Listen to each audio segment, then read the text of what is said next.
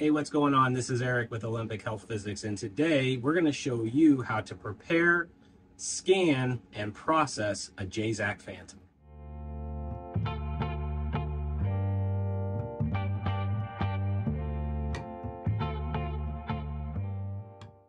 Welcome back. In today's video, we're going to be walking through the Jaszczak Phantom. You can go back and look at one of our previous videos linked below where we talk about the Jaszczak Phantom and all the different pieces that go with the Phantom, how to set it up.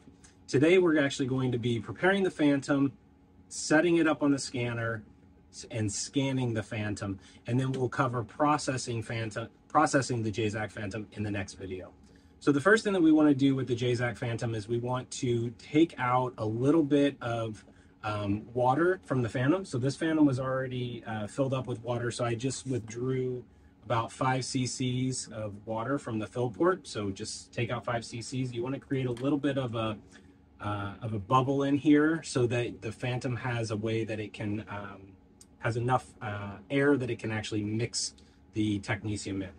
The dose that we're aiming for is somewhere between 20 and 25 millicuries of technetium. So I'm going to go ahead and get that drawn up here.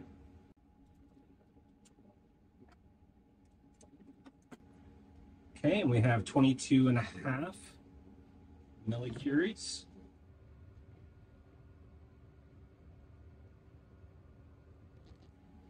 So now with our activity, we can go ahead and just push it right into the Phantom and go ahead and flush that syringe.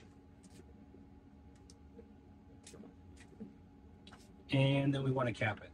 So go ahead and put your cap right on that fill port. Now we need to let it mix.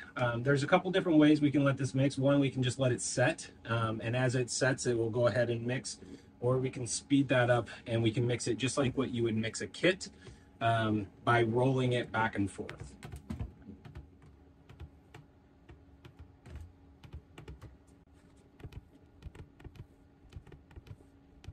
You can also invert it a couple times, but be careful you don't want to drop it. Once you do that, you're going to have a couple air bubbles in here. So in order to get the air bubbles out, you can tilt the Phantom up so that the air bubbles come up towards the fill port.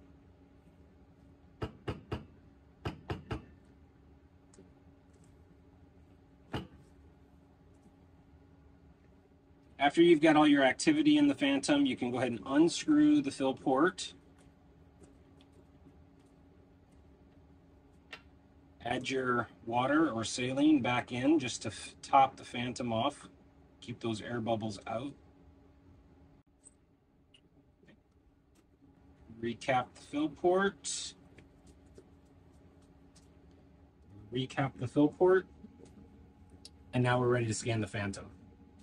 So go ahead and let's follow me over to the camera, and we're going to go ahead and get this set up to acquire the transaxial slices. All right, so we've made it over to our camera with the Jaszczak Phantom. So we're going to go ahead and get this positioned so that we can acquire our images. So the first thing we want to do is we want to flip this over so that it's sort of in the Z direction here.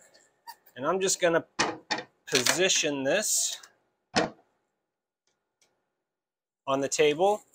And it doesn't necessarily matter a whole lot which way you have the rods and the spheres pointing in the Z direction, because we can, in post-processing, we can flip it around any which way that we want. So just important to get it up in this direction. And then we also want to put some kind of wedges on the side to keep it from rolling about whenever it goes underneath the camera. So I just have some alcohol prep pads. You can use 2x2s or anything else. And that'll keep it nice and stable.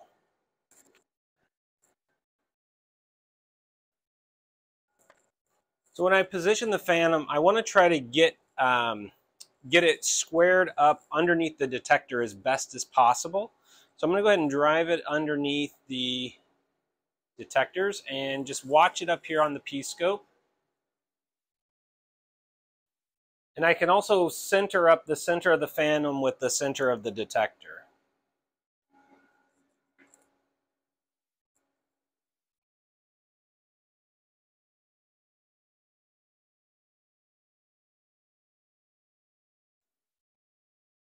Once I have the phantom basically where I want it, I want to look up at the P-scope and make sure that I don't have it tilted at all.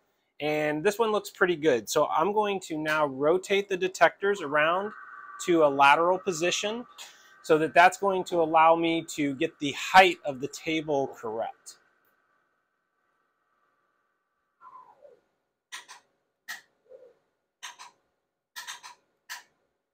So I have my detectors in about a 90-degree orientation, and I'm going to adjust my table height to bring the phantom right into the middle of the field of view of the detector.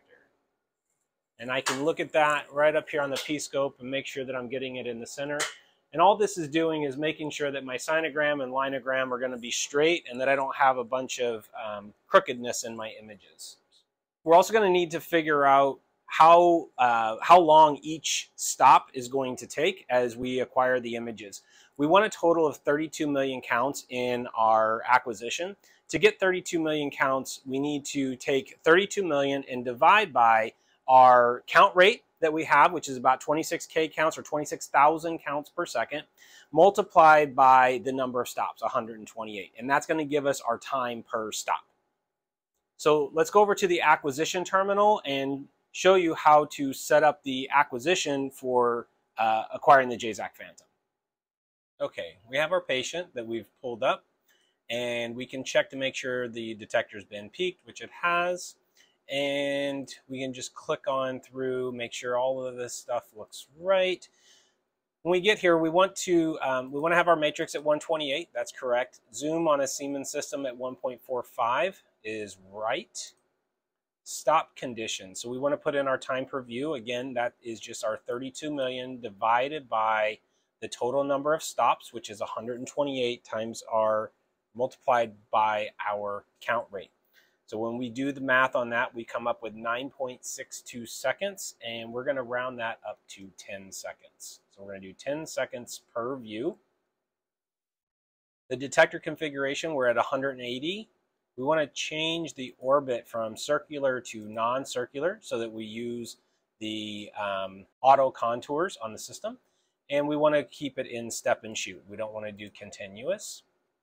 Degrees of rotation. So on a Siemens system, these values, the degrees of rotation and the number of views, this is per head. So our total degrees of rotation is 360, which is what we want.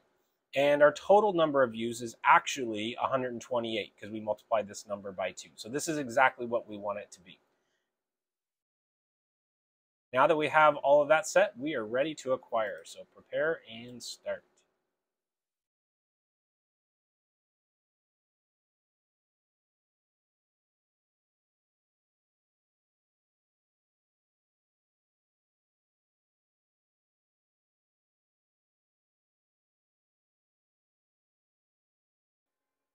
We want both of those detectors to come in nice and tight to the phantom.